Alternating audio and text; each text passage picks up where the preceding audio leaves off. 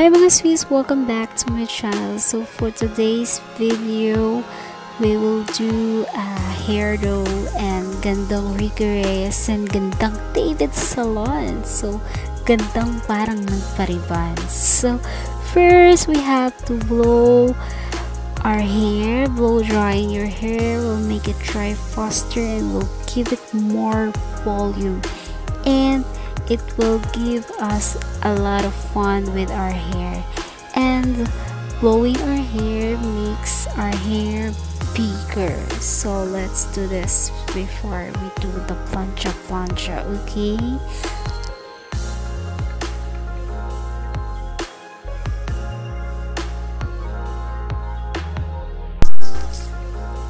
See, dry pa rin. But there's some other girl na kapag blow-dry na nila ang hair nila, maganda na. But in my case, I have to use flat iron to make it more beautiful. Mga sweets, I forgot to include, before doing this, you have to apply a heat protectant to your hair to prevent damages coming from the heat. One of the techniques to make your hair straight using flat iron is do a section of your hair. The thicker the hair, the more sections you need.